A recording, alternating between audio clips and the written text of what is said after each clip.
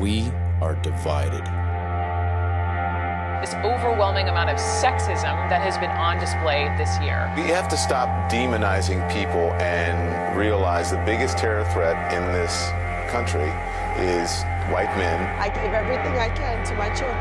If I had to go without, it's okay, as long as my children. Privilege still dictates who gets job interviews, who gets hired, and who gets promoted. When society tells you that you are worth less than somebody else, it's easy to start believing that. How did it get this bad?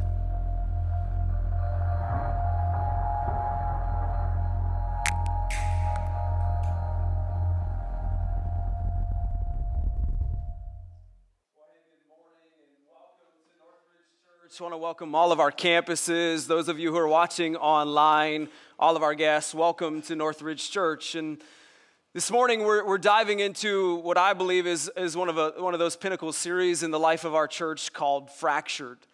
And it doesn't take much time to turn on your television, to read social media, to grab a newspaper or log onto an app to realize that in our community and in our country, we're divided. I mean, it's right there. The reality is you can't miss it. It's all over the pages of the news stations. It's all over the pages of your laptop and the newspaper that we live in a divided country, community. We have divided relationships. And really, the question that many people ask is, as a Christ follower, how do I navigate? How do I walk in life in a tense and tumultuous country, in a tense and tumultuous community? Like, how do we live in this area that is so divided? How do I live in relationships that are so divided and so tense? And ultimately, that's what we want to answer throughout this series, is how we as Christians walk through a divided area. And it's interesting that God has kind of teed this conversation up for us. This series was really planned a year ago. We prayed over it. We believed God had big things in store for it. But God really teed up the conversation through some local events in the last couple weeks that have really stirred in people's minds and hearts. How do I deal with this? And I want to start really this series by building a foundation. One, I want you to understand that these next 4 weeks aren't the solution to every fracture in our country and our community. But I do believe it is a great step for our church. It's a great step where we start to engage some conversations that just need to be had. And so I kind of want to give you a glimpse over the next 4 weeks of where we're actually going to be going in this series. I want to let you know, I want to show you my cards so you understand where we are headed in this series. This morning we're going to start with the root of division, where division actually comes from. And then over the next 3 weeks, we're going to jump into some really difficult conversations where we see the symptoms of the root issue. We're going to talk about sexism. We're going to talk about racism. And we're going to talk about classism or favoritism. And so that's where we're headed in this series. And I am honestly excited. This is, I'll be honest, it's not the most exciting topic to preach. It's not going to be the most fun. There's going to be some tense moments, some difficult conversations, but I believe God has big plans for our church. I believe God is going to use this series not to stretch in the divide, but to bring us together, that we could actually, as a church, become a difference maker in our community and bring and heal some of those wounds that have been there for a very long time. And that is my prayer for this series. And so we're going to start this morning with the root issue. You see, if we don't win the battle with the root issue, we'll never, ever get to the symptoms of the issue. And so James really tees up the question for us in chapter 4, in verse 1. He says this, he asks the question, what causes fights and quarrels among you? And so James just really tosses out the question that we're all asking and wondering right now in our lives. Like, hey, what is causing all the division? Well, why is it so tense in our community and on social media and on the news? Like, why are we fighting and why are there quarrels all around us? And what's interesting is James is actually the brother of Jesus, and he's writing to a church audience. He's not writing to the culture around him. He's writing to the church. And the one thing that I think we fail to realize when we think of all the divisions is they're not just out in the community, they're actually in the church too. They're in our relationships. And so James asks the question, he tees it up for us. He says, hey, what's the deal? What's the root issue here? And he actually quickly answers it. He says this, don't they come from the desires that battle within you? Don't they come from this war that is not raging on the outside, but this war that is actually waging within me? And James kind of builds a foundation. He says, the thing we have to understand about division is division begins within. Division starts not out in the community, not in our country, but division actually starts in my heart and in your heart. That's where the root of all division begins, on the inside. And here's the scary part about that. Here's the scary part about understanding that is the beginning or the origin of division is invisible. We can't see it. You know, the fact that it lands right here in my heart, I get to see the symptoms of the root issue, but I don't really see the root issue with my own eyes. It's invisible. You think much like cancer today. Cancer is rampant in our culture and our community. And the thing that's scary about cancer is I've known many people. My wife worked in a cancer hospital for about 8 years. And she saw numerous stories of people who walked around with cancer in their bodies and never even knew it. And I believe we do the same thing with division. We walk around with division in our hearts and we have no clue it's there. We have no clue it exists. Because we can't see it. We see the symptoms of it. We see racism, we see sexism, we see classism, but we don't understand that where all that stems from starts right here. And we can't see it. And James kind of tees up the conversation, but Paul begins to unfold the greatest divide that we all face. The root divide that we all encounter and all deal with. And he does it in Galatians chapter 5. He says this, the sinful nature wants to do evil, which is just the opposite of what the Spirit wants. And the Spirit gives us the desires that are opposite of what the sinful nature desires.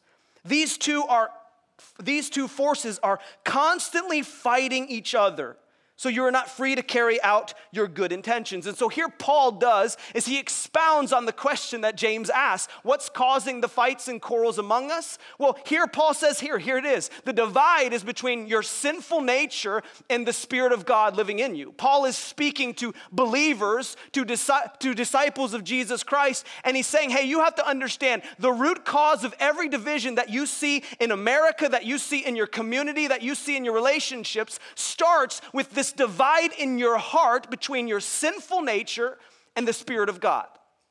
That's a major battle that we have to learn to win. And so let's define some of the terms. The sinful nature. What is a sinful nature? Well, every single one of us has it. We're born with it.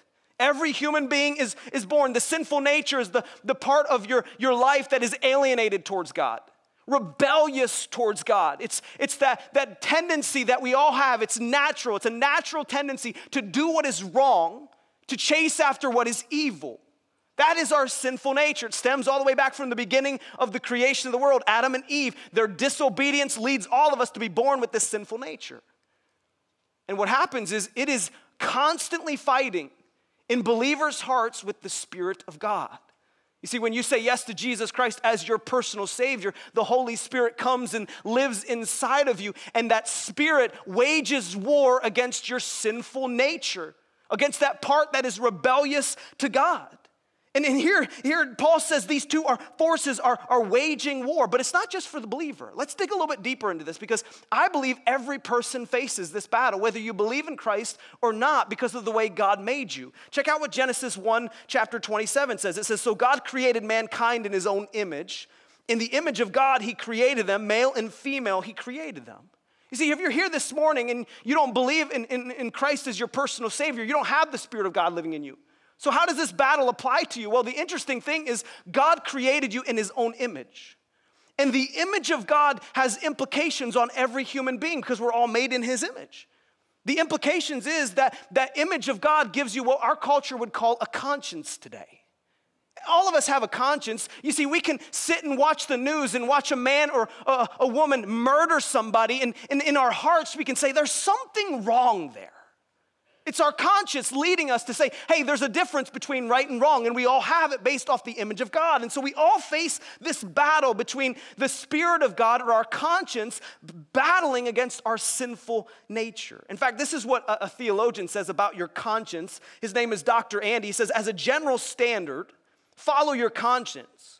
Yes, your conscience can be distorted as well as more in line with Scripture, but in general, your conscience is the morality of the image of God in you. And so there's this battle going on. There's this divide in all of our hearts to follow God's Spirit or to follow this sinful nature. And Paul in Romans, he actually gives us like a practical look of what this looks like in our lives. He gives us feet to this battle. He says this in Romans 7. He says, I do not understand what I do. Now, I think everybody can relate to that statement because there's just times in your life you're like, what the heck was I thinking? Like, why do I do the things that I do? Like, every single person can relate to that. But he goes a step farther. He says, what I want to do, I do not do. But what I hate, I do. Paul, remember who Paul is. Paul is like the pinnacle of following Jesus. He's an apostle. He's the guy who wrote majority of the New Testament that we read on a regular basis. He's like the leader of faith. He's the guy who said, hey, follow me as I follow Jesus. This is Paul we're talking about. And Paul comes out and he just says, hey, understand the struggle is real because here I am, one of the guys that you look up to, and here I am saying, man, the things that I want to do, that I aspire to do, that I long to, like I want to serve God, I'm longing to do what is right, but why do I find myself over and over again doing the very thing that I actually don't want to do? And maybe you can't relate to that, but I certainly can. Because there's areas in my life that I'm like, God, I want you to refine in me. I want you to change the way I treat my wife sometimes. I want you to change the way I parent my kids. I want you to change some of the relationships and the way I think, God. And I want you to do that, and I have great aspirations. I'm like, okay, God, we're going to do this. Here we go. And 6 months, a year into it, and I find myself just going back to the same old habits. I'm doing the things that I hate to do, but I'm longing to do the things that I want to do. And I think everybody can relate to that. And let me just put some more practice to you. Like, let me just give it to you a little more practical. Some of you today, you're struggling with an addiction. Some of you are struggling with an addiction. You don't even know you have it. For some of you, it's drugs and alcohol. But for some of you, it's pornography. For some of you, it's social media. For some of you, it's television. And you have this desire, you're like, God, I want you to work in this addiction in my life. You're like, God, change me. And he does. For 6 months, he works in you. And for a year, and you're like, I got it. But then all of a sudden, you run back to that habit that you wished you and you thought you broke. That's exactly what Paul is talking about. And the reason why we go back to those bad habits is that war that is waging within us between the flesh, the sinful nature, and the Spirit of God. And what's depressing about this battle that wages in war inside of us is it can lead us to depressing places. Maybe you've been there before. I certainly have, where I'm just kind of like, God, am I ever going to change? Like, God, am I ever going to get it right? Am I just a failure that you look at and like, here he goes again? I know you want to do this, Drew, but like, come on, now's the time. But yet I find myself falling into the same habits. And it can lead to a pretty depressing place in life. As a Christian, it can make you doubt whether God lives inside of you or not. It can lead you to a lot of doubt in your faith. Like, wow, why can't I get this right? And we've been there before. We felt those tensions. But what's interesting is Paul says the struggle is real, but here's the truth. You can win this battle.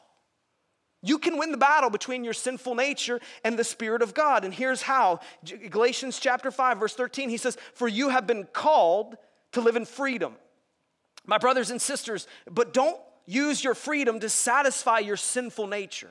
Instead, use your freedom to serve one another in love.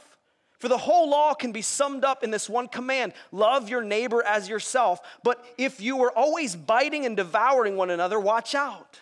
Beware of destroying one another. And I think this is like a theme verse for this entire series as we walk through some tense conversations. Here Paul says you can win the battle. You want to know why? Because Jesus has called you to be free. We said earlier, hey, the gospel is the most unifying force. You want to know why? Because what Jesus accomplished for you gave you freedom over your sin. He rescued you and he reconciled you. And so therefore, because you live in freedom, you're no longer a slave to your sinful nature, but God gave you freedom. And guess what he calls you to do? He doesn't call you to live in that freedom so you can please yourself. No, he calls you to live in that freedom to help and love others. You see, that's what we're called to live in freedom so that we fight the battles and the division that our culture faces. So we serve one another and we serve those who are in need and in need of dignity and in love. But yet this is what he says. He says, beware. Beware, because watch out, because maybe you'll take that freedom and you'll end up destroying one another. And I think that's ultimately where our culture has gone. Is instead of bringing the divide back together, we've just chosen to use God's freedom to actually separate us farther apart. This is the freedom that he's talking about. He says this in Romans 6. He says, for we know that our old self was crucified with him so that the body ruled by sin might be done away with. That we should no longer be slaves to sin because anyone who has died has been set free from sin. So Paul says you can win the battle because Christ called you to live in freedom. And that freedom should lead you to fight other battles and to unify our world and our culture. And so here's how he says to win the battle. Galatians 5, he says this, so I say, let the Holy Spirit guide your lives. Then you won't be doing what your sinful nature craves. And so Paul begins to build this foundation of how we win the battle, the root issue of all divisions. And he starts by saying you have to understand the cravings of your sinful nature. He says feeding your sinful nature won't satisfy it. And here's how most Christians live today is we love to live in this place where we say, okay, God, I'll give you 75% of me and I'll just feed that sinful nature about 25% because we justify it. We say there's cravings there, and so we believe if I just give it a little, it won't want more. If I just appease my sinful nature and I just give it a little bit of what it desires, then it won't beg me for more. And we fail to realize that feeding your sinful nature will never satisfy it. It will never satisfy. When you step into your sinful nature, it just craves more and more. You will never be able to satisfy it. I don't know about you, but I'm a pyro. Anybody else, just like to play with fire? Yeah. Yeah, that's right. I love it too. And so I'm the guy who's always kind of seeing what I can blow up or how much gasoline I can throw on the fire. And my wife is usually in the background kind of screaming. And, what's interesting is the way we look at our sinful nature, it's almost like we're trying to put a fire out with gasoline. I don't know if you've ever tried that, but that liquid will never work. It just doesn't work. And that's how we treat our sinful nature is we just basically say, if I feed it a little bit, I'll end up satisfying it, and that just never works. And Paul says you have to learn to let the Holy Spirit guide your life. He says submit to the Spirit, defeat the sinful nature. Submit to the Spirit of God, and you will defeat the sinful nature, that the cravings and desires of your sinful nature. Let the Spirit drown out your sinful nature. But then what Paul does next is really interesting. I love what he does next because he kind of shows us which path we choose. Based on which path we choose, what it will lead. If you choose to follow your sinful nature, Paul says here, let me show you where you'll end up. And he says, if you choose to follow the Spirit of God, let me show you where you'll end up. Look what he says. Verse 19, it says, when you follow the desires of your sinful nature, the results are very clear. Sexual immorality, impurity, lustful pleasures, idolatry, sorcery, hostility, quarreling, jealous, outburst of anger, selfish ambition, dissension, division, envy, drunkenness, wild parties, and other sins like these. Let me tell you again, as I have before, that anyone living in that sort of life will not inherit the kingdom of God. And so Paul shows you your future. He says, if you choose to follow your desires and your passions and the sinful nature, here's what will lead. And there's two major words in that list that I think really tie to this series. There's a lot of them, but two major ones, dissension and division. When we choose to follow our sinful nature, guess what the byproduct of that is? Racism, sexism, We wonder why our community today treats people differently based on how they look or how much money they have or whether they're male or female. Well, Paul shows us why. He says, because you're following your sinful nature. You're losing the battle here. And what's mind-blowing to me, even in my own following a pursuit of God, is if we're really real. And I don't know, scary thing to do is to be real in the church, right? Why would we be honest in church, right? But when we read that list, I think if we're completely honest, we would say, wow, some of those things actually sound kind of good. I really do. I think when we read that list, man, wow, lustful pleasures, that sounds pretty good. Wild parties. I mean, if we're just going to be, completely honest, that's how we feel sometimes. But the scary thing that Paul says is towards the end of that, he says, you have to understand that someone living in that lifestyle will never inherit the kingdom of God. And here's what he says: the flesh, or the sinful nature, produces destruction now and forever. And I think in the midst of all of those things, the lustful pleasures, those things that look good to us, that are appealing to us, we fail to realize in the midst of the pleasure of those things, we fail to realize where they lead. We fail to realize the repercussions of those choices. And Paul says, hey, not only are you going to destroy your life now and your relationships now, but you'll do it for eternity because you'll be separated from God forever. But then he says, hey, let me show you the other way. Let me show you what it looks like to submit to the Spirit. He says this in Galatians chapter 5. He continues. He says, but the Holy Spirit produces this kind of fruit in our lives: love, joy, peace, patience, kindness, goodness, faithfulness, gentleness, and self-control. And isn't that what everybody's looking for? I mean, really, isn't that what everybody's in pursuit of? Like, maybe it doesn't matter if you believe in God or not. Who would in their right mind say, I don't want more love in my life? Peace, self-control. These are all things that we're chasing after. I just don't think we know how to get there. And Paul says, hey, when you follow the Spirit of God, it produces these things in your life. And guess what these things do? They unify us. They don't divide us. They bring us together. When you have love for someone who's different than you, when you have patience and you listen to people who have different perspectives than you, you know what that does is it unifies us. It doesn't divide us, because the Spirit produces life. The Spirit produces life. It's a better way. Paul says there is a completely different way that we can step into and that we can follow. And it's the Holy Spirit. Jesus says, I came to give life and give it to you abundantly. The question is are we stepping into that life?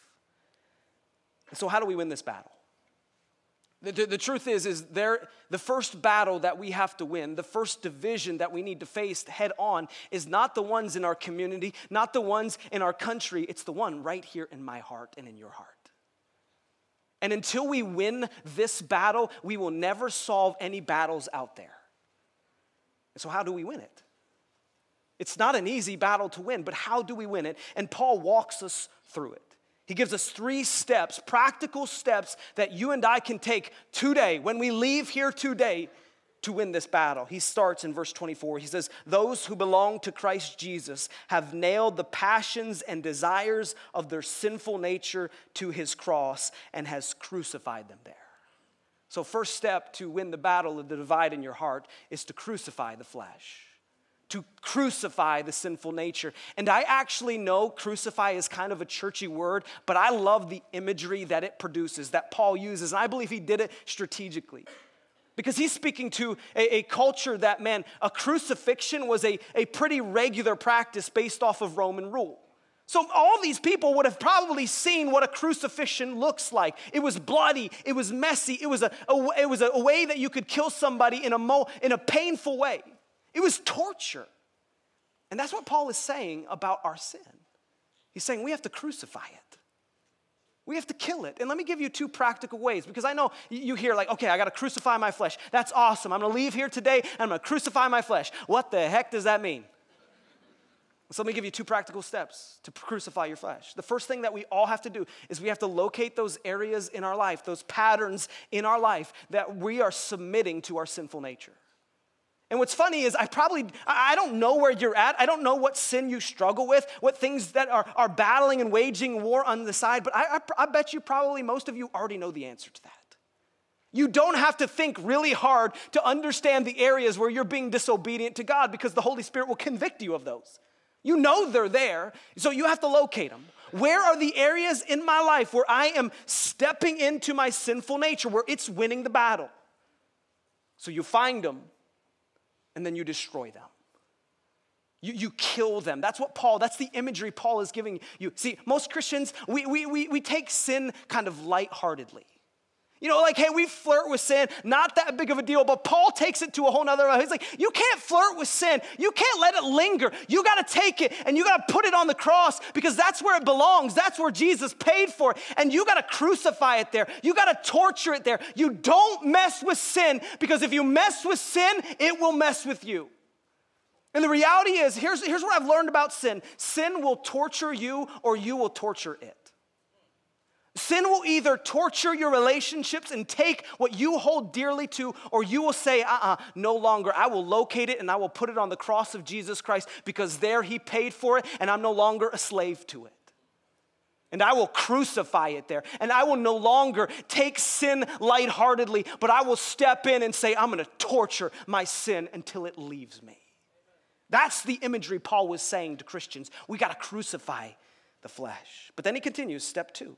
Verse 25, he says, since we are living by the Spirit, let us follow the Spirit's leading in every part of our lives. And so we start by crucifying our flesh, but then secondly, we walk with the Spirit of God. We walk with God's Spirit. You see, the amazing part is God gave us a gift. When we said yes to Jesus, he gave us the power of the Holy Spirit. And man, I'm just afraid today in churches, we devalue the Holy Spirit and how amazing of a gift that is. And so what does it mean to walk with God's Spirit? I know sometimes that can be mystical and weird, like walk with the Spirit of God. I want to give you one practical step that I think every Christian needs to learn to do more of. It's a word that we have forgotten in our culture. It's the word listen. To listen. And I just think to walk with God's Spirit is you allowing your heart and your body and your mind and your soul to be postured to listen to the Holy Spirit, to his movings in your life. How does the Holy Spirit move in your life? Well, he does it in multiple ways. He moves through the reading of God's word. He'll illuminate a passage and say, man, wow, that came alive. He'll speak through his people. He'll nudge you when you're having a conversation in your community group or with another believer that will move you to action. And sometimes he just works in little nudgings. Like, you should talk to that person. You should pray for that person. And here's the problem for many of us, is we can't hear the Spirit's voice. Do you want to know why? Because we've turned the volume up on our sinful nature. You see, when you turn the volume up on your sinful nature and you step into your desires and your passions, what happens is you turn the volume down on the Spirit. And some of you are like, I haven't heard from the Spirit in a while. Well, maybe you should look at the choices you're making. Because maybe you've turned the volume of God's Spirit's voice in your life and you've cranked up your passions and your desires. This is what James says. He says, everyone should be quick to listen. And he's talking about in every relationship that you have. I think some of the part of the divide that we face in our culture, in our community, in our relationships is because we never shut up and listen to somebody else. We never stop talking because we know all the answers and someone's like, hey, I'm dealing with this and would you help me? Would you just listen to me? And if we need to listen to other people, how much more do we need to listen to the Spirit of God living inside of us? And here's my prayer. This is where it might get a little tense. Here's my prayer, is that as we walk out of here today and we ask God's Spirit to move in our hearts and we listen to the Spirit, my prayer is that God would begin to convict us. The Spirit would begin to convict us of ways that maybe we've been thinking about certain topics that aren't helpful to the solution. My prayer is that the Spirit would convict us about things that we have said, maybe in not wrongful intentions, but things that are actually causing the divide to grow even greater. Because many of us, we think, I'm not a racist. I'm not a sexist. maybe we aren't. But maybe we just haven't seen or allowed the Holy Spirit to convict us of ways we actually are. Ways we don't even recognize, ways we can't even see that we're actually a part of the problem. And I know that's not fun to recognize. Guess what? It happened to me. As you walk through this, God opens your eyes to things that you say and you're like, man, maybe I am part of the problem. And the only way that happened is I postured my heart to be like, God, refine me, mold me, move me, and break me for what is breaking your heart and the division that is here. This is what Tim Keller says. He says this about sin in your life. He says, the sin that is most destructive in your life right now is the one that you are most defensive about. And maybe today, we need to stop being defended about being called whatever it is, and we start saying, God, is it true? Is it true in my life? Is it real? Do I need to wake up and see it, God? Will your Spirit show me that? Because we have to learn to walk with God's Spirit. And then thirdly, Paul says, crucify the flesh. He says, walk with the Spirit. And then in verse 26, he says, let us not become conceited or provoke one another or be jealous of one another. He says, hey, simply, stay humble. Stay humble. I believe humility is the missing link in all of this conversation. I have never seen humility ever look bad on anybody. And we see it displayed in our Savior, Jesus Christ. We see the thing that set Jesus apart from any other human being was that he was the King of Kings and he was God. He was worthy of power and status and all those things that we chase after, and he willingly gave them up to hold on to humility. And I'm telling you, if we're gonna see God fix some of the fractures in our community and the divide in our community, it is going to take us having humility. Because humility says, let me listen to you and let me understand where you've been and what you've walked through and the pain that you have experienced. But Paul says, hey, when we choose not to be humble and we walk into pride or conceit, guess what it does? It provokes one another. And that is where our culture is right now. That is what has caused every division that we're going to talk about, is this enemy called pride, where we walk into the conversation and we know all the answers and we only listen to defute and to say, hell, let me tell you how you're wrong. You see, that's how we listen today, is we listen enough to just figure out how we can poke a hole in somebody's argument because we're full of pride. And maybe we step into humility and we actually begin to see the hurt and the pain and the suffering that people have walked in and lived in. And we say, you know what? I don't care if I'm right or wrong. I want to mend the brokenness that is here. So we crucify our sin. We walk with God's Spirit and we turn our hearts to listen to it. And then we live in humility. And man, I'm telling you what, church, if we do those three things, God will do what he wants to do in this church. God will mend the fractures. God will solve and he will unify us together. And so as we wind down our service this morning, here's what I'd ask you to do. We're going to sing a song. The bands are going to come up at all of our campuses and they're going to lead us in a song. And it's a song that I actually want us to engage in and sing with. Because it's a song about the Holy Spirit moving in our life. And when you think about the Holy Spirit, it can get really complex and really detailed. But the amazing thing about the Spirit is anytime a believer comes into the room, the Spirit is present because he lives inside of us. The Holy Spirit is present at all of our campuses and in your home. If you're a believer today, he's present with us because he lives inside of us.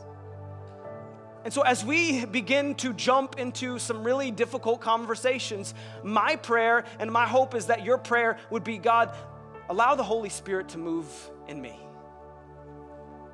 May I win this battle where I don't submit to my sinful nature, but I step into the Spirit. And I pray as we sing this song and you engage in this song, that it wouldn't be just words on a screen that you sing or you read, but it would be a prayer of your lips, that it would be a posture of your heart. Holy Spirit, move in me.